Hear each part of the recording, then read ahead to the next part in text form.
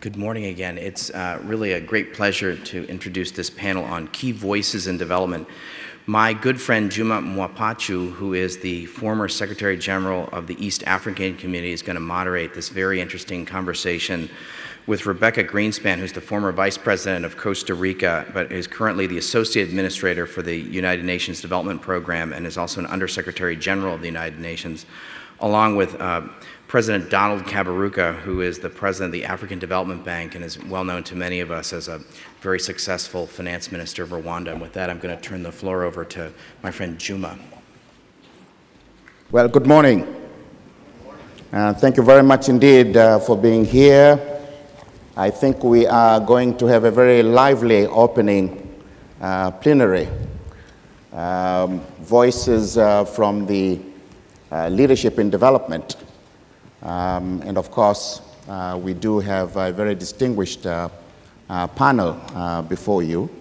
But first, let me introduce myself. My name is Juma Mwapachu. I'm the immediate former Secretary General of the East African Community, but I've also served my country, Tanzania, as ambassador to France, and I think you read the rest of my bio in the conference booklet, which you have. But let me introduce you to the panel before I say one or two words. We do have before you, first of all, Rebecca Greenspan. Rebecca is native of Costa Rica. She has been Vice President of our country. She now works with the United Nations in the UNDP, where she is the Deputy Administrator and an Under-Secretary General of the United Nations. Rebecca took her degree in economics from Costa Rica, but she also did her Masters of Science in economics from a leading British university. I don't know whether Richard Jolie is here. She's an alma mater of the University of Sussex in the United Kingdom. My friend Donald Kaberuka is a Tanzanian in a way for which I'm very proud, but a Rwandese by nationality. He grew up in Tanzania because of the accidents of history in Africa. His parents were in exile in Tanzania for many years, so went through most of his education in Tanzania. But after that ugly genocide, he was able to go back to his native country, where he served in the central bank as deputy governor, and later became the Minister for Finance, and overseeing a very remarkable transformation of that country to the stage where today in Africa we pride ourselves of Rwanda being, one of the most robust economic models in Africa. And of course, Donald was very much the architect of that economic transformation. He is now, or since 2005, the president of the African Development Bank. He studied at the University of Dar es Salaam, which is my alma mater, took his degree in economics from there, and later went to University of Glasgow in Scotland, where he obtained his doctorate in economics. So you can understand that we do have a formidable panel before you, and I think we will have a very lively conversation. So let me begin by asking both of them a very general question. Over the last 40 years, Rebecca and Donald, we have seen within the global society a number of commissions looking at North-South relations, looking at how we can build a more just and a more humane global society. What Richard Jolly and his colleagues in the 70s and 80s described it as a development with a human face. So we went through the Pearson Commission, we went through the Grant Commission, the Brundtland Commission in terms of the environment and climate justice. We went through the South Commission, which was chaired by the founding father of Tanzania, Mwalimu Julius Nyerere. And of course, we can also speak a lot about our dear friend, the late Mahbub Haq, a very strong member of SID, who started the Human Development Reports. Around all these commissions and all these reports has really been this ethos about how to bridge the gulf between the rich and poor, and how to alleviate poverty and make international cooperation realize the objectives of realizing a social justice in the world today. But 40 years down the line, Dr. Greenspan, what is the balance sheet? What do you think is the balance sheet? Have these commissions, these all ideas delivered, or do you think that is still work in progress? Well, I really think that a lot has been achieved, and what we are seeing right now with the emerging South, the global South, the emerging Africa continent that we were talking about, the improvement and progress made on the Millennium Development Goals. Even in Sub-Saharan Africa, we are seeing, despite many of the challenges, some progress in many of the Millennium Development Goals. So I think that a lot of progress has been done and has been achieved. But I would say that the main thing that is happening right now, because I think that we are shifting in what we are seeing in the world, the main thing that is happening is that many of the ideas that were competing in terms of development, because there has always been competing ideas in terms of development, not only one paradigm. But what is happening now that is different from the past is that those competing ideas have more power to be put on the table as options and getting away from one-size-fits-all type of policies. And the reason for that, in my opinion, is because you are seeing the emergence of new paths to developments that are successful, that are coming from the South. So part of what is happening now is that there are more options in the table for the developing world that are being powerfully put forward because of the success of many of the countries of the South. So the matrix of options that are opening up to the developing world are much more than they were in the past, where there was pretty much a very strong one paradigm type of view. So in terms of those of us that have been in the development field for a long time, this is a very good news, because it's precisely in the discussion, in the specificity, in the diversity of the policy options in front of countries that will lie really the richness of the possibilities for the future. And I think that the emergence of the Global South is making that much more forcefully today than it was in the past. Well, thank you, Rebecca. The Global South, I mean, if you read The Challenge to the South, which is the report of the South Commission, you do, of course, get that sense of competing ideas, ideas that are founded on a northern perspective about how to address issues of development in the world, and particularly in the Global South, but also ideas from the South itself, you know, about what really can drive economic growth and development. Dr. Kaberuka, what perspective can you offer on this aspect? Juma, thank you very much, and thank you for inviting me to this August audience. Any balance sheet has assets and liabilities. Let's begin with assets. I think Dr. Greenspan is quite right. We have come a long way. We have come a long way. The world at the time of the Durant Commission today is a different world. Maybe Africa is converging much more slowly than the rest of the world. But if you look at Latin America, then financial crisis, Asia, the Asian drama, Africa, today is a different world. Now, it's a result of a combination of internal and external dynamics, obviously. However, this is the liability side. If you look today at what is happening in the Horn of Africa,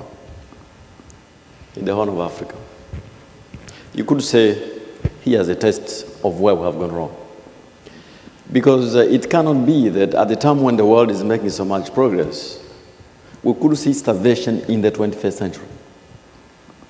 And Amartya Sen told us many years ago that you could blame Mother Nature for the droughts, but you could not blame Mother Nature for the famines.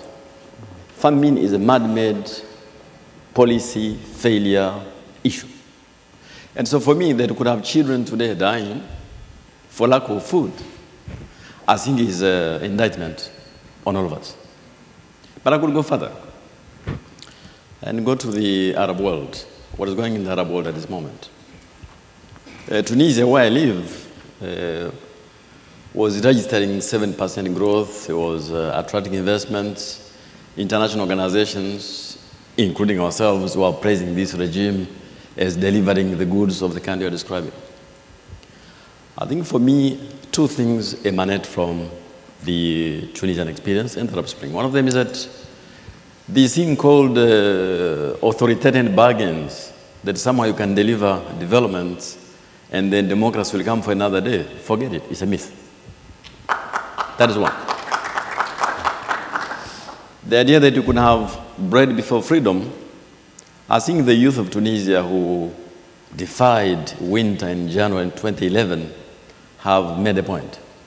And therefore, we have come a long way in terms of growth, in terms of the kind of economic numbers you know very well, but we have a challenge of ensuring that this growth is inclusive, it reaches everyone, but also that it expands freedoms for people. People are no longer interested by impressive numbers, however they are. It is about, does this expand my freedom? And that is true for Asia, for Latin America, and for my own continent. For me, this is what I think is the biggest item on the liability side. Thank you very much indeed. If we could now locate this whole debate about the competing ideas on development.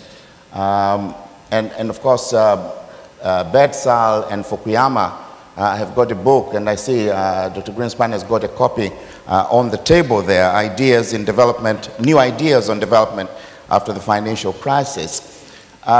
Do you really think that the management and leadership of global economic affairs has undergone such a radical transformation as to bring out these competing ideas? I know as Secretary General of the Eastern Community, whenever I traveled to Europe over the last 2 years, attending various discourses of this nature, there is this feeling in Europe, and I think in the United States as well, that there is a new model of development that has emerged. That the Chinese, for example, in terms of their participation in development in Africa, have taken a different kind of a model from the rest of the world. And you hear rather negative sentiments, you know, about this Chinese model of supporting African development. Would you say that this would constitute one area of competition in terms of what really works best for poor countries? Dr. Greenspan. Yeah, it's an interesting question. I really think that the whole aid space is changing dramatically.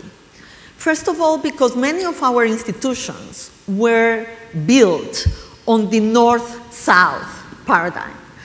You receive money from the north and the rich and developed countries to channel them to the south, and at the same time that you channel money, you channel the solutions from the north to the south. And I think that what we are living today is that we don't have anymore this very strong division between donor countries and recipient countries.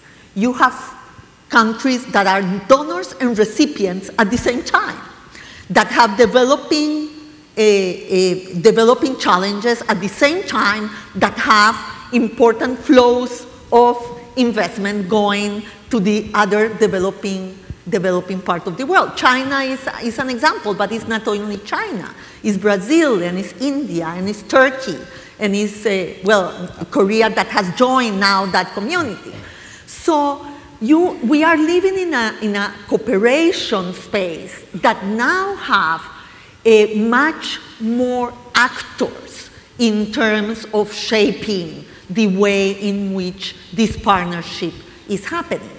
And I think that this is a very good thing. And when, in my experience now with UNDP, when we go to the countries, many of them, what they ask us to do and what we are doing more and more is to bring the solutions of the South to the realities of the South, you know, to the problems of the South.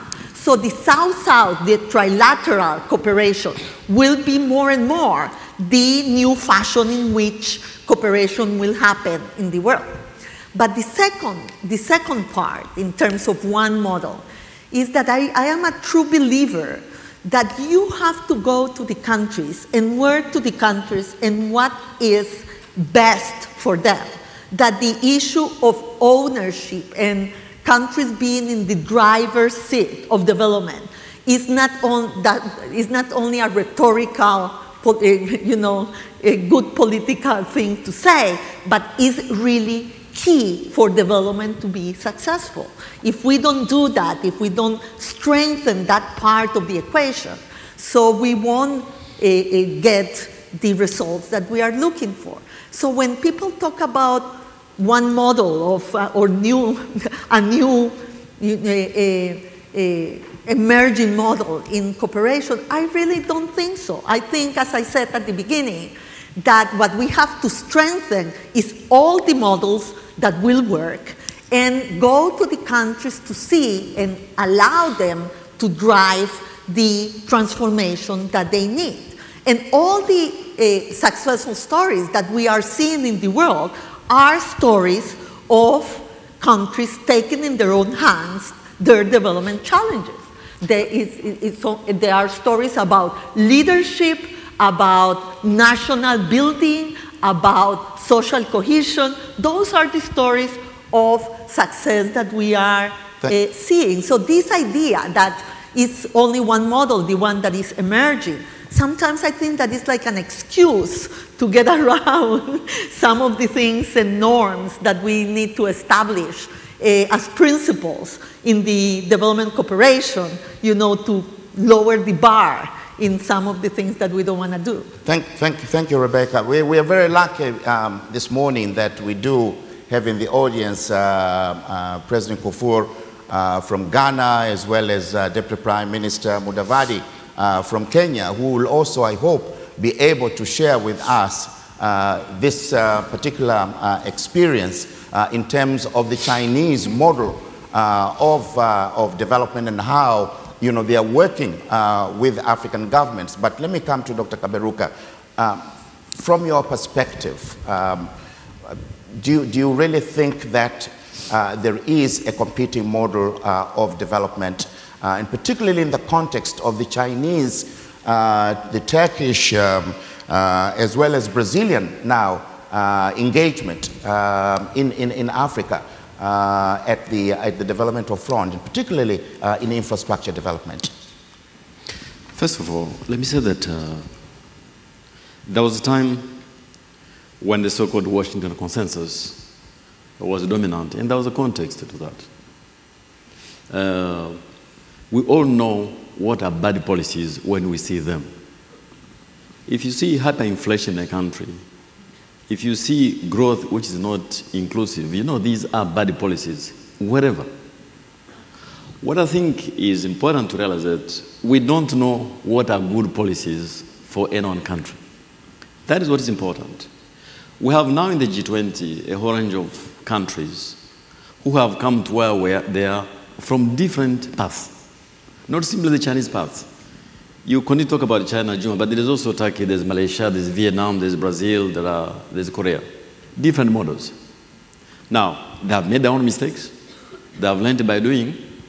And I think at this point, what is important for Africa is not to ask, do you want the Chinese model, the Turkish model, the American model? No. The answer is, here we have a continent of 1 billion people, rich in natural resources, and we would like to unlock this potential for the good of the world and for the good of African people themselves. How best do we do so? Now, you could begin by a set of macroeconomic policies which are standard. We all understand them. Number two, then you have to do a set of sequencing and timing of things you have to do, which must be different from country to country. China did not follow the same model as Vietnam or Korea. They follow different paths. And so for me, when you mention infrastructure at this point in time, it is that in the 90s, in the years of the so-called Afro-pessimism, you remember the days? When they said Africa was lost, the lost decade, the years of transition from one-party state to multi-party state, years of hyperinflation, people said Afro-pessimism. In those days, there was a logic that if you get international aid, you must invest in the social sectors. So for a decade and a half as a continent, we did not invest in connectivity, in energy, in mass transit, and so on. So today in Africa, whether it is moving food to the market, whether it is connectivity, whether it is infrastructure, the cost of doing business are the highest in the world. Almost 40% higher in the world. So the Chinese come in and say, look, let's make a deal. You have copper, you have oil, I can do infrastructure for you. This is not Africans adopting a Chinese model, far from it. It is saying, we have a problem, rail, dams, connectivity. You are looking for our oil, let us do a bargain. I don't think there are Africans sitting in this room who are prepared to adopt any model, including the model you're mentioning.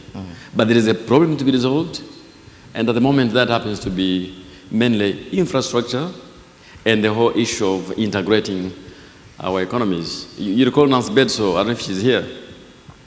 5 years ago, she said the whole of sub-Saharan Africa, the size of the economy was equal to Chicago, the city of Chicago. Now think of the city of Chicago with 46 boundaries, 46 ministers, 46 governments. And so for us, infrastructure is important to lower the cost of doing business and to integrate our economies. Now, whether we're helped by the tax, the Chinese, the Indians, the Malays, the Americans, so be it. Thank you. Let me now turn to this broader panel here, on the floor. Would anybody wish to intervene at this stage with a question or a view on what we have so far discussed? Can I welcome some involvement from the floor? President Kufuor, you would like to say something? Yes. Do we have mics? Yeah, please.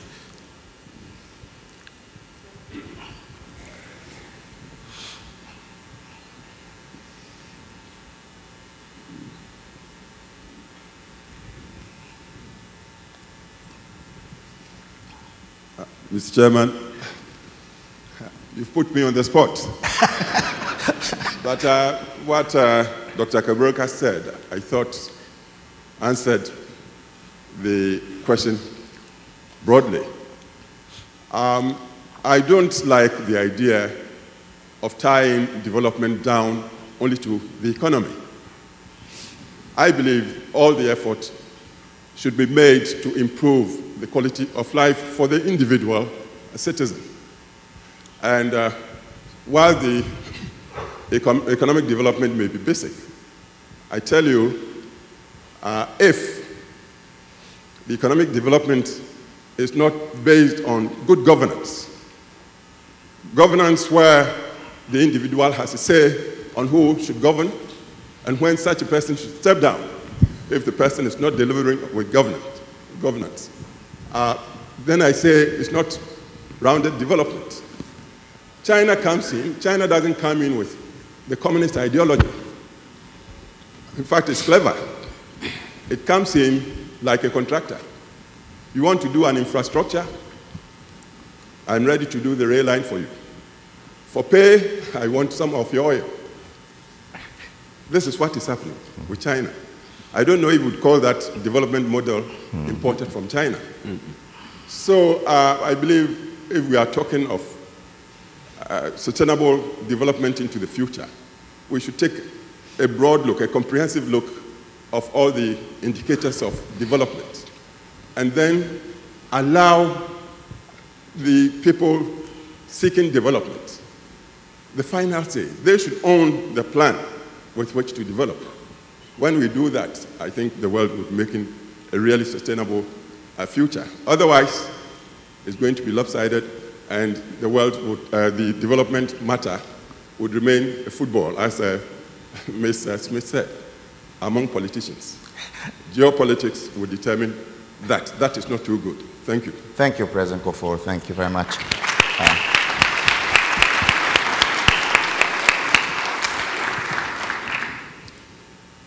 Mr. Chairman. Yes, please. A question. Yes, please. I'm Aiden from Tanzania. There's a certain nervousness about Chinese or Asian engagement with Africa. And I'd like to get your perspectives as to why you think that would be, and that nervousness I'm detecting from Washington and London and Paris. Why do you two panelists think that might be the case, that the West is nervous about Africa's engagement with the East? Thank you, Aidan. Nervousness about Chinese engagement in Africa. I hope that the panelists will be able to respond to that. But can I, Professor Sanjay Reddy, you want to share with us from your perspective, from the Indian perspective? Where is Sanjay? Sanjay Reddy?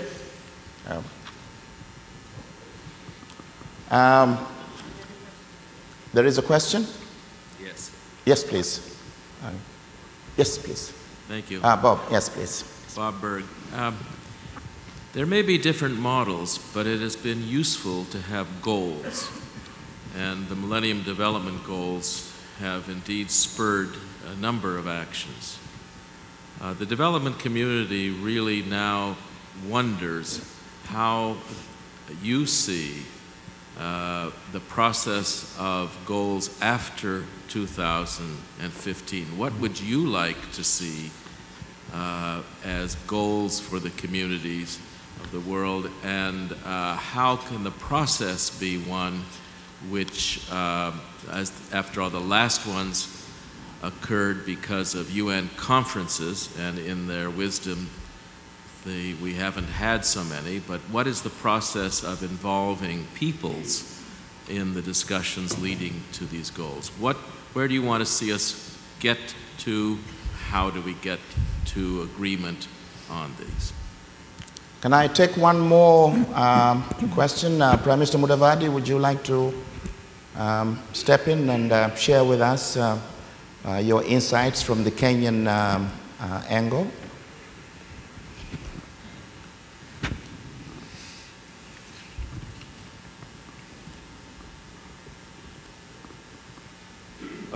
Thank you. I don't know why you're picking on the politicians, but I'll try and give it a shot. Now, I think one of the issues that we need to perhaps look at is China's renewed engagement with Africa, or the South for that matter, useful? I think it is, because it is now bringing in a new reawakening from the West, because for quite a while the West has been disengaging from investment. But speaking from a Kenyan perspective, I've started seeing a re-entry of very many big investors who want to look at Kenya afresh. So I tend to think there's some positivity here. Yeah. And a few weeks ago, we had the opportunity to host the German Chancellor in Nairobi. And a journalist in the audience did ask that with this new relationship that is beginning to emerge, where China is coming in so forcefully, do you think it's going to harm your relationship with the West? And the response from the Kenyan respondent was very interesting. He said, I think we should move away from the fear of trying to choose friends for Africa. Let Africa have an opportunity to decide who can be their friends. Otherwise, we'll be reverting to what used to be there in the past. But the issue is, can this friendship be meaningful or not? So I am touching up the issue of somebody talking about objectives and goals here. That if the relationship and the friendship is going to have a meaningful impact, inspiring, useful development, as aptly described by Kaberuka, then I think we need to look at it. And we are globalizing, so I think this friendship and this latitude must really be led to function. Thank you. Thank you, Prime Minister. Okay.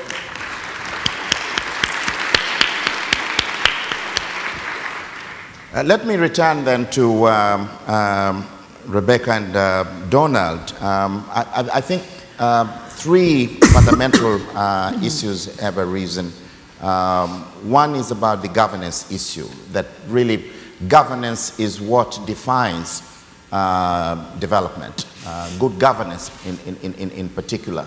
And that, you know, in terms of the economic or the development model, maybe sometimes we do not look so much at the development, at the governance perspective. And of course, one of the major criticisms about Chinese investments or Chinese engagement in Africa is precisely that, there is a sensitivity about, do they really care about the state of governance in a particular country where they're involved. And of course, this is a very large question, which I think you might want to respond. But Aidan from Tanzania has also raised this whole issue about nervousness. Why should there be any nervousness about Chinese aid? And Bob has raised a very fundamental question, which I was going to raise later, which also revolves around the economic model for development. And of course, MDGs were seen in that particular context, that unless you are able to address these particular development challenges, you might not be able to have the kind of economic growth that you need to sustain the economy of a country. So can I, Kaberuka, can you respond to some of these perspectives that have come from the floor? Sure. Yes.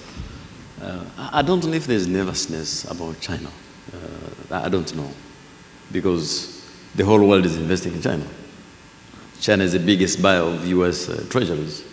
So I think, be it Europe or the US or Africa, the whole world is doing business with China. And for me, that's not a sign of nervousness. It's a relationship to be managed. But I would like to add the following. In 1980, you and I had left university, Juma. 80% of China's people were rural peasants. 80% were rural peasants. Today is an economic power. In that, people look at, wonder, how do they do it? India in the 1980s was the biggest recipient of foreign aid. Now it is a giver of aid.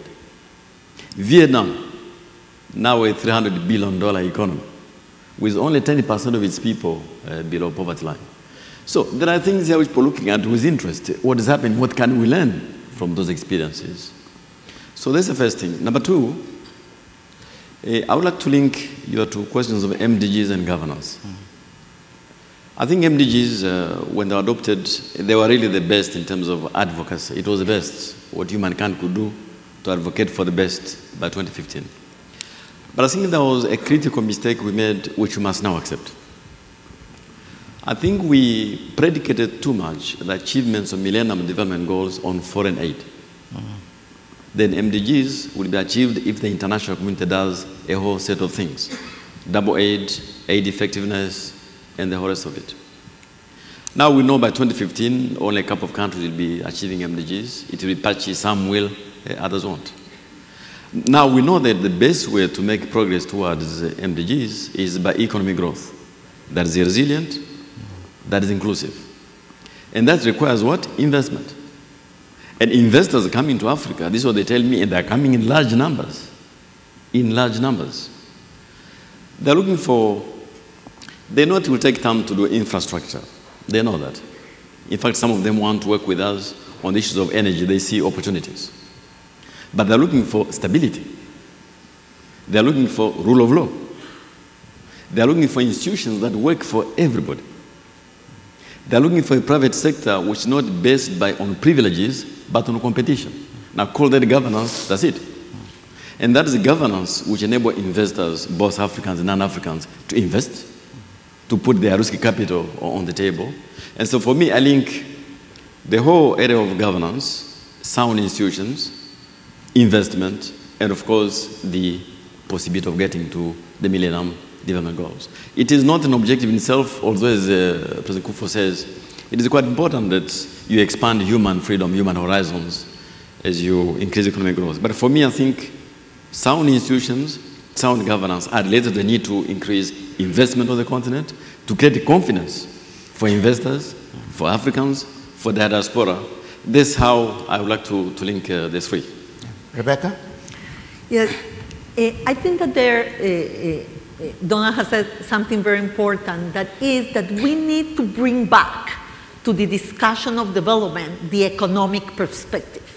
In a way, you know, the MDGs that were so important, I think that they were the best we could do in 2000, and that's why so much has been achieved, and many of them, even if all countries won't achieve all of them, but a lot of progress has been made. But one of the things that we're lacking in the MDGs was the economic perspective. We have emptied the discussion about development from economics, and I think that we need to get back that on track. It has happened the same with the human development paradigm, that at the beginning had such an important discussion about the economic options that makes human development possible and sustainable. And we started to discuss much more what I will call like the pre-market conditions. And we marginalized the discussion of what happens in the market for economic growth to be inclusive and sustainable.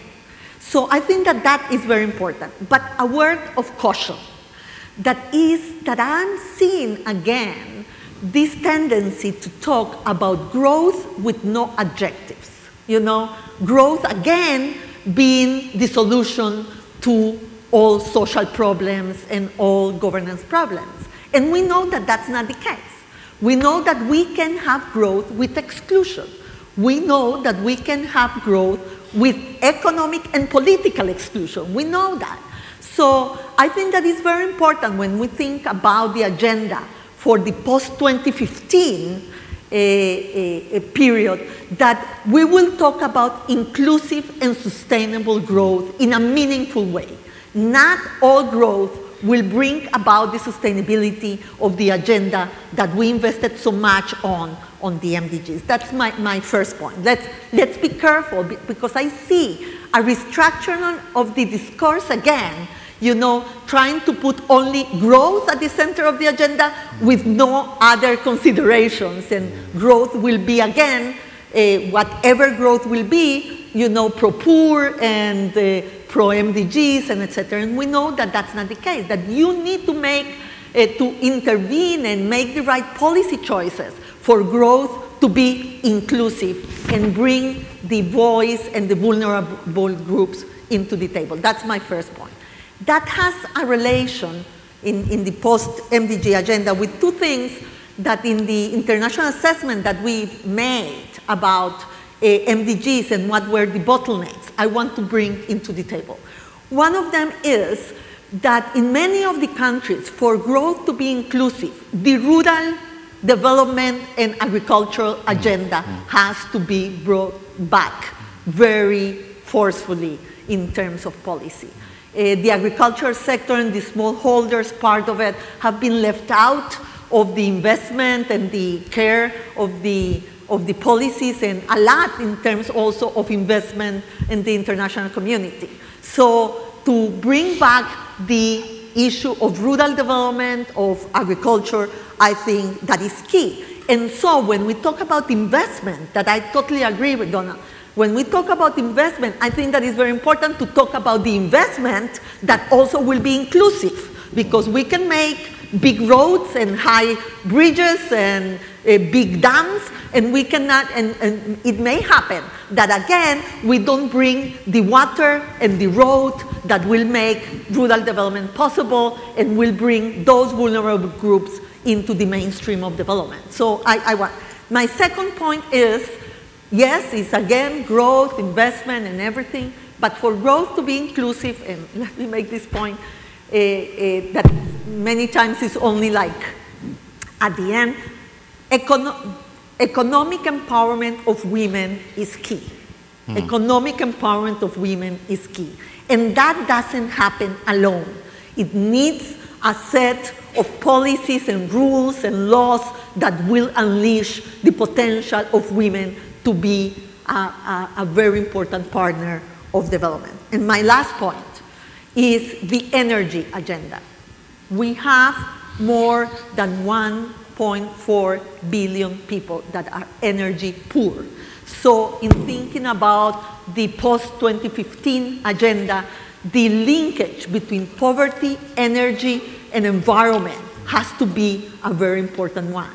You know, if we don't give access, energy access to the poor in the world that are lacking the minimum of that is required to make it happen, you know, productivity suffers, etc. But we can do that in an unsustainable way or in a sustainable way.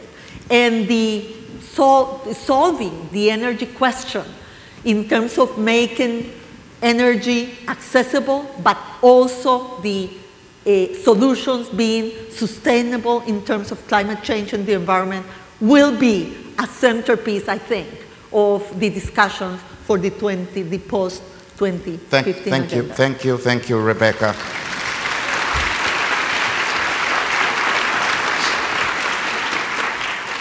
I was going to come back to you, Rebecca, later to share with us the Latin American experience. I hope we'll have a bit of time to do that because I think some of the fundamental points which you've raised about growth without inclusion and marginalization, the inequalities that are emerging, the encroachment into the ecological balance in Latin America seems to reflect poorly on the kind of transformation and the miracle that is happening in Latin America. But we'll come back to that point. But Donald, now you have been one of the leading painters of a very rosy picture about an African resurgence. And I know that McKinsey consulting firm has brought out a number of writings during the last year showing or reflecting on the roaring African lion. And of course you participated in some of that literature. But I know that you're a leading advocate of the view that this is, to quote President Obama, that this is Africa's moment, that Africa is ready to scale up development, and you see some very key underlying factors that support the resurgence of Africa. Can you share with us your perspectives on why you have this very optimistic picture about a new resurgent Africa. Thank you very much. I'm glad that President Kufuor is here. Please, President, forgive me for what I'm going to say. In 1960, people like to say, to compare Ghana with Korea. You have heard this before. In 1981, I visited Ghana, and I found complete economic breakdown because of the military who were in power and economic mismanagement. And then the Ghanaians began on a long haul of economic reforms, which they completed sometime in the 90s. And then they began political reforms under President Kufuor. Now Ghana is on the way to become a middle-income country. They've just reversed their GDP. They're on the way to become a middle-income country, which of course they should have been a long time ago. On condition, and these are the following conditions: that stability continues to rule in that country, that institutions continue to be stable, that they resolve the issues of infrastructure, which they're trying to do, but above all, that Ghana manages well its newly found oil wealth. Because for me, these are the critical issues around an agenda which can reinforce what you found in McKinsey. McKinsey did not say anything we didn't know before, that basically from around 2000, Africa has created new momentum, which in my judgment cannot be stopped, because it is underlined by the demographic changes, urbanization, and so many things. A young population, a small but rising middle class with a large discretionary incomes. Now, those are facts on the ground, but the risks which I'm mentioning are real. The risks are real, that in the political arena, managing natural resources, and of course resolving the issues of infrastructure. But I want to tell my friends who are here that things are happening in Africa which maybe, for those of you who don't deal with Africa on a day-to-day basis, you wouldn't see. But I'm head of the bank, and I see investors from all over the world coming to us, saying to us, look, we don't understand Africa's risk. Can you go in there with us? And I'm talking about billions of money every year, equity funds and other investors. And so I'm encouraged. And by the way, today, if you're looking at the Greek bonds, which have been now downgraded to junk bonds, or some other European countries in the periphery, and you compare to African assets, you can make the difference. I think now the African risk, which has been overestimated in the past, is being judged at its right level. So I think we're on the right path. We have many problems we have to resolve. Inclusive growth is one of them. Managing natural resources, avoiding the Dutch disease, ensuring that we govern for all, and the issues which Dr. Greenspan was mentioning about the environment and the rest of it. But I'm confident about where we're going. Thank you. Can I again bring in the rest of the participants here to share their insights? Anybody with a burning question? Yes, please. Yes.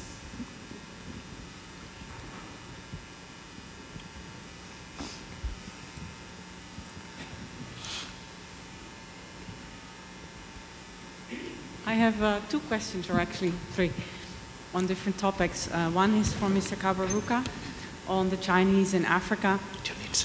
And you also mentioned the famine in the Horn of Africa. And I understand it's good for African countries to have more of an option in who they deal with as foreign friends. But at the same time, we also see that large pieces of lands are being leased out for the Chinese to grow their own products or to grow plants for biofuels. And if you say that the famine in the Horn of Africa was human-made, hasn't that also got to do with the way we are promoting economic growth and also the way Africa deals with China in making large projects that support economic growth? There are also projects of Dutch investors, because I'm from Holland, doing agribusiness in Africa, but it's not necessarily good for the small-scale farmers or the herdsmen who are being pushed aside. So that was my first question on. I don't think it's a nervousness from the Western donors. I think it's more also a concern for ordinary people and inclusive growth. And my second question to you would be, to what extent do African countries take into account the demographic changes and the fact that there are so many young people in Africa? And do you think that that is an opportunity, or do you think that that is a risk for the development of Africa? And my third question would be to Ms. Greenspan, because she said that the MDGs leave out the economic theory, which is true. But at the same time, the MDGs came in because they were a response to the structural adjustment programs. And if I read the literature, then I still fear that a lot of the poverty reduction strategy papers of the World Bank are still emphasizing structural adjustment and not always emphasizing MDGs. So there is lip service to pro-poor and there's lip service to social sectors, as if we can separate that from economic growth, as if, you know, the private sector doesn't need healthy people that are educated to work for them. So. Thank you. I think that's enough. That's Thank you. Yes, please. I'm allowed to ask a fourth question, but it fits in well with the youth. To me, the lesson of Tunisia is not just inclusive growth and all that. It's youth, unemployment, and frustrated resentments at growing inequality. And I'd love to hear from both our panelists, do they think that is a problem? Is it one which now needs to be tackled? What can be done? And if it's not done, are the growing number of billionaires and big money interests going to prevent the democracy to tackle those issues? Thank you. Yes, please.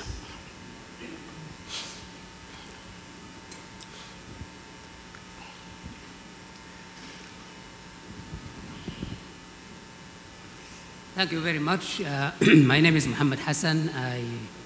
I am co-chair of the Inter-Academy Panel, it's a network of academies of science worldwide. I was also former executive director of TWAS, the Academy of Sciences for the Developing World. And I just want to bring in the voice of the scientific and technological community in development, which has been so far quite absent from the discussion. And we all know and understand that without proper investment in science, technology, and education, there will be no sustainable growth. And I think this is one of the key problems facing the poor countries, and especially Africa. Proper investment in education, especially quality education in science and technology. And I was, by the way, President Kabiruka in Lisbon, attending the annual meeting of the African Development Bank, and I was very delighted that for the first time, the African Development Bank is having a strategy dealing with higher education, science, and technology investment in Africa. And my question is, can you highlight some of the key issues raised in this strategy and how the African Development Bank is aiming to implement it? Thank you. Thank you very much indeed. That was a very interesting question. Yes, please. Yes. You're very strategic. Yes, thank you very much. My name's Chris Browell from Canada, and I'm with the SID Governing Council. And my question is directed to Mr. Kaberuka, and it's in the context of the role of leadership in development in Africa. Clearly, throughout Africa's history and even into the present day, we've seen shining examples of good leadership and the impact that that has had. Number of examples: Amadou Touré, Theodore Senghor, Nelson Mandela, Julius Nyerere, and Paul Kagame.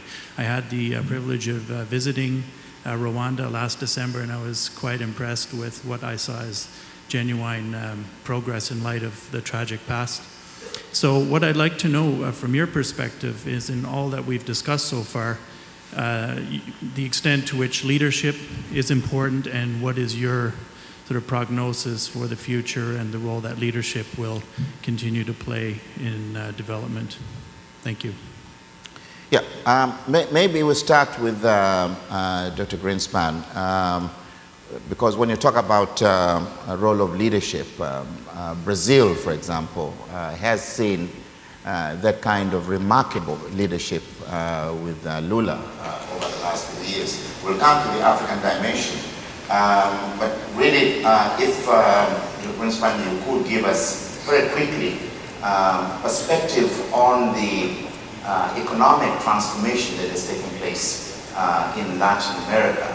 And yet, you know, you do have these clashes, erosions into the success in terms of the emerging inequalities, in terms of the environmental concerns that go with this kind of development. And of course, then you can also respond to the questions of education, because talking to my friend Professor Calestis Juma, who was a Kenyan teaching at Harvard Kennedy School of Government, his doctorate thesis was from Brazil, and he raises some very fundamental issues regarding the role of science and technology in bringing about social and economic transformation in the developing world, really underscoring the importance of education. And I think Kaberuka would also like to respond to that question. Yes, please. Thank you very much, Juma. Let me first clarify, because if I get the impression that the lady that made the question has, I want to clarify that. I think that the MDGs were great, and we could, if we didn't do it, we should have to invent it. You know, I think that the agenda of the MDGs is great. What I think is that the targets that were devised to track progress were less than the Millennium Declaration. The Millennium Declaration was more than the MDG targets and goals. And in the goals, the play of economic reality should have been much more brought in, because if not, you have like these two different agendas, one for economic growth and one for the MDGs. And I think that we need to bring them together, but not forgetting the MDGs. It's precisely bringing the MDGs to the center of the economic policies of the countries. That was my point. So I totally agree with her. Now, in Latin America, let me say first that the main factor also that sometimes we forget for the transformation of Latin America is that democracy came to Latin America big time, you know, after the 80s.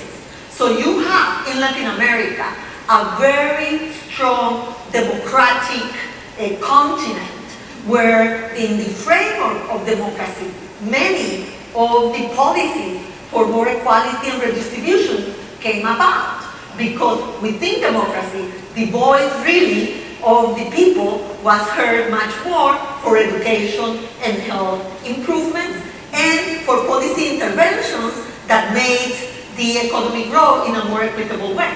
So when you look at all the studies that have been done about Latin America, not only about economic growth, but about the declining of inequality, the conclusion is that inequality was falling not because it was a natural thing that will happen anyway, but because of the intervention of the state with the right public policy for that to happen. So my first point is democracy is a big part of the success of Latin America. It's not a small part of the success of Latin America. The expansion of education during these 20 years is the second major factor. And the third factor, as I said before, is that within macroeconomic sound policies and financial policies that we learned very hard from our crisis in the 80s, policies for more equitable growth, as I say, were introduced. And they are of two types.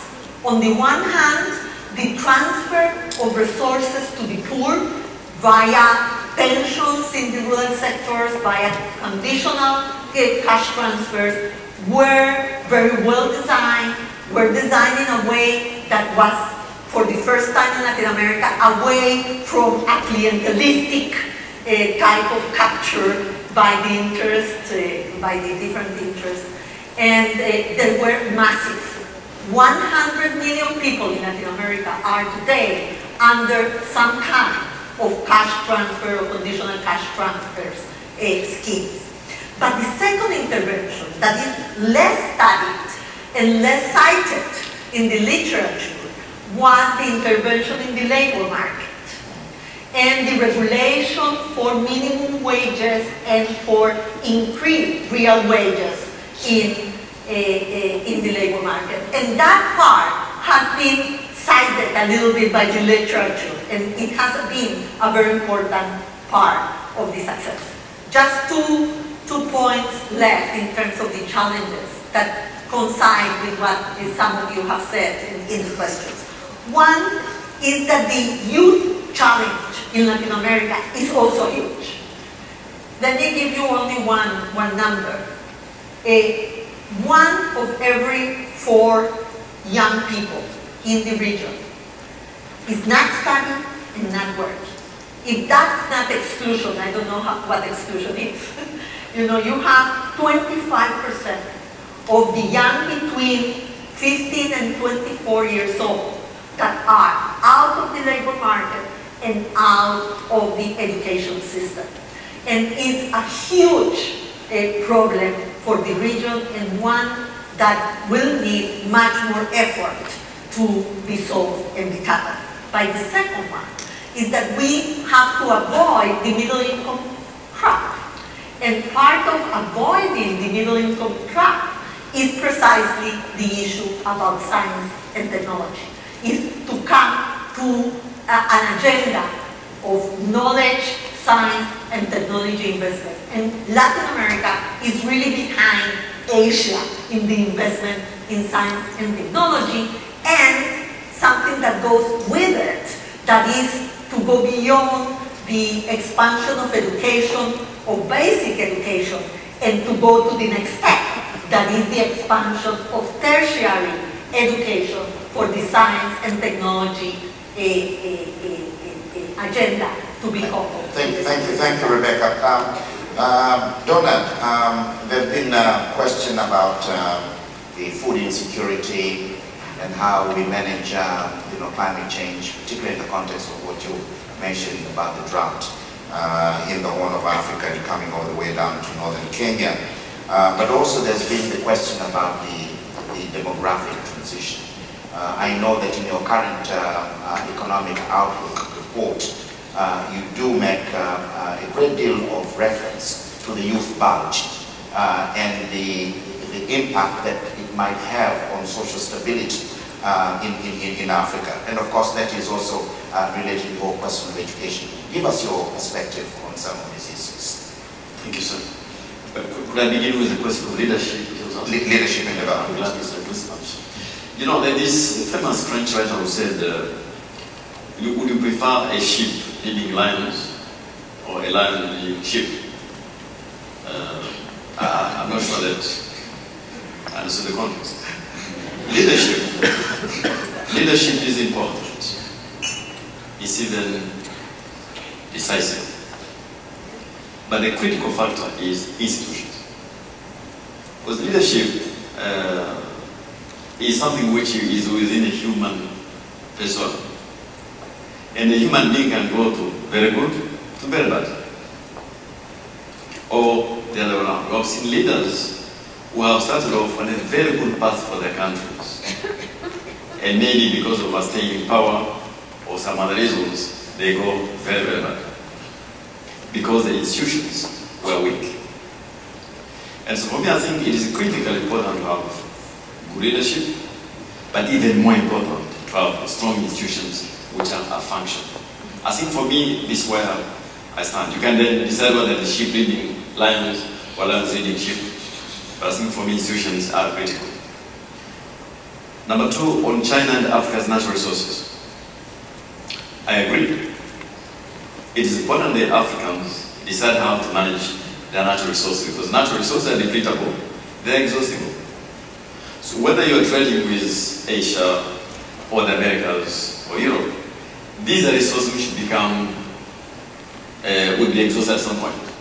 So we must use those resources to build an industrial base, to build a productive base, which ensures sustainability in the long term.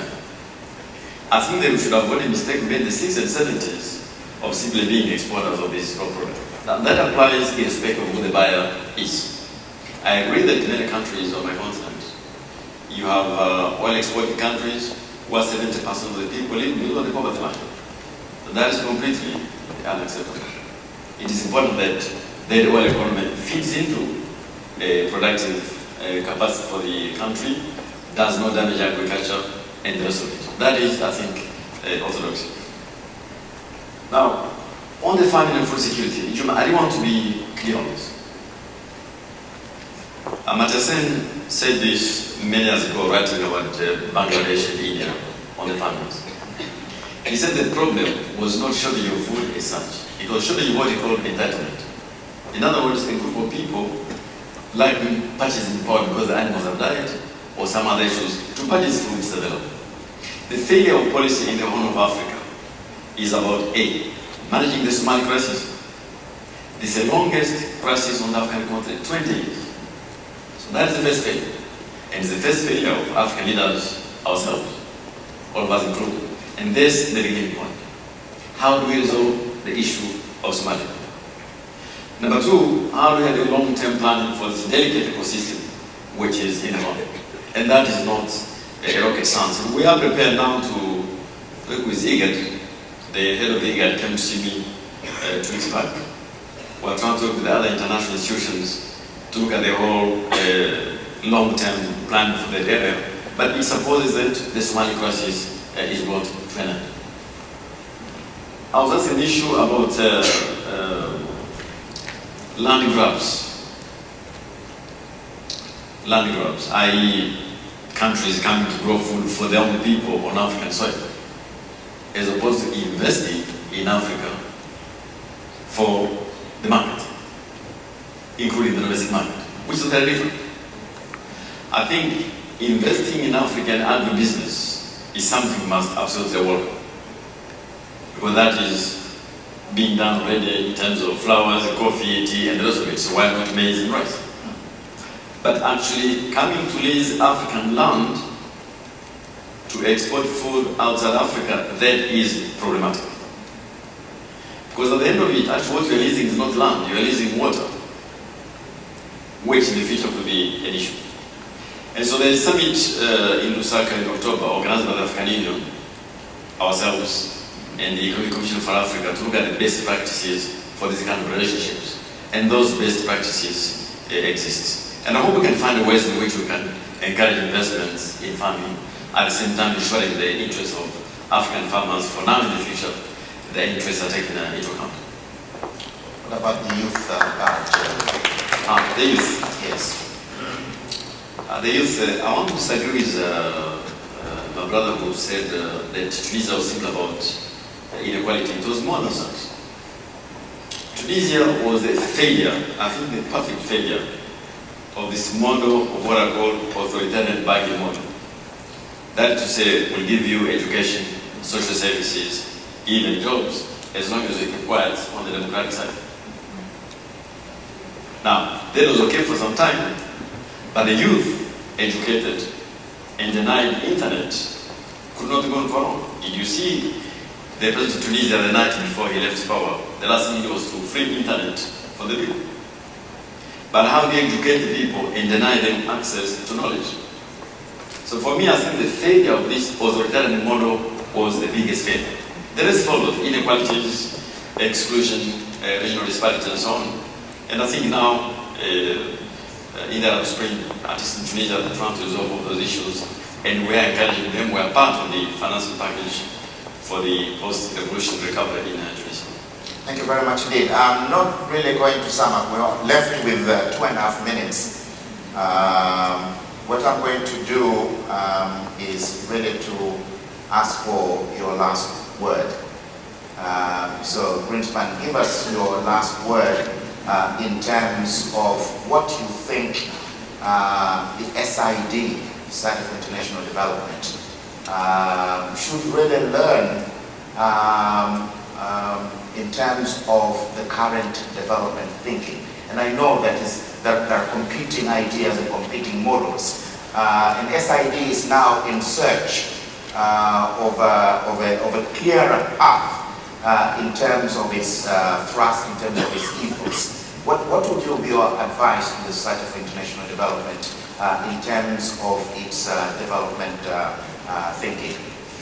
Well, I would say that the SID has been an enormous source of ideas and evidence-based research that has to continue to drive the discussion in development.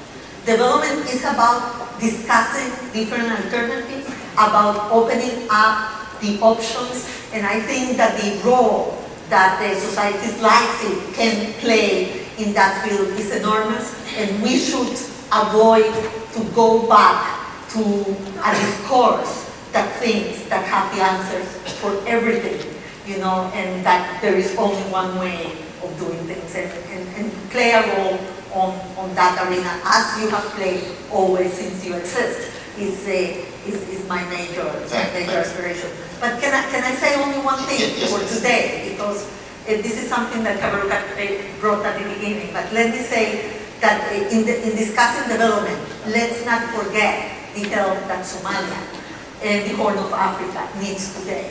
If we continue to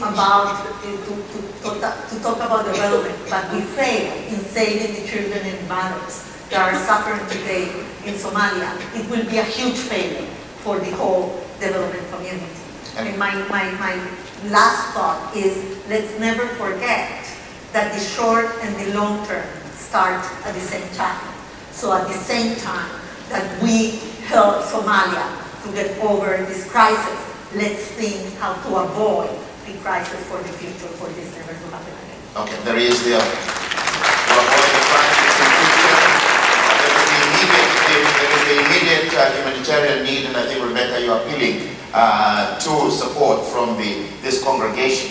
So I think we should show our support to the humanitarian cause in Somalia and the rest of the Horn of Africa. So those who are able to contribute something, please. I hope that the SID Secretariat can do this. This is an appeal that is coming from Rebecca, and I totally endorse it.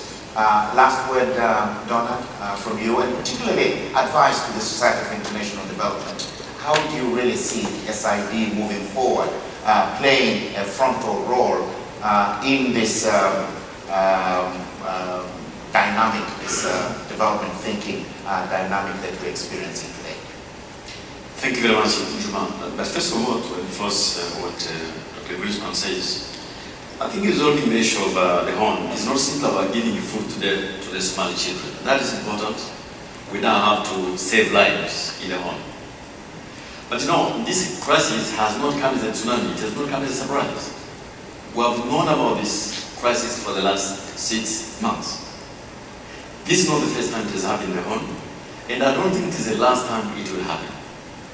I think the best contribution to make today to say, let us save lives in the Horn, but let us work together for the stability and ensuring that the Horn of Africa does not see this tragedy in the coming years. And that begins by political action by African people themselves on Somalia.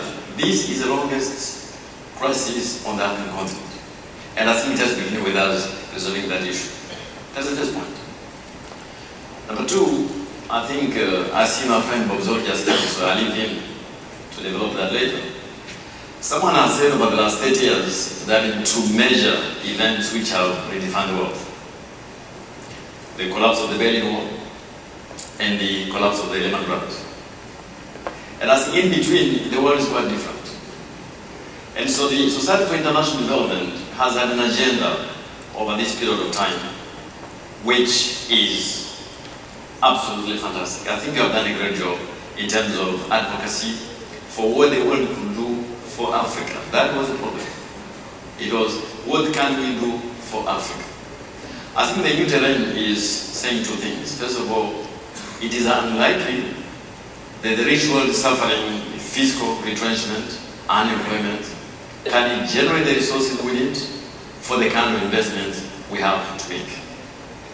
But there is a new terrain which gives the whole architecture possibilities. And I think the new agenda for the SID could be, how do we get Africa to converge with the rest of the world unlock its own potential, taking advantage of all these possibilities now which are open in the world, which are domestic, which are regional, which are international. I think in that agenda you find Africans working with you instead of the international community doing something for the Africans. And you'll find that it's an agenda which should be most welcome on my continent. Again, I want to end by saying that what happens on my continent in terms of sustainability will largely depend upon what we do, we Africans. Rule of law, stable institutions that work for all, creating confidence for investors, African investors and foreign investors. And I welcome you to join us in that agenda. Thank you very much indeed.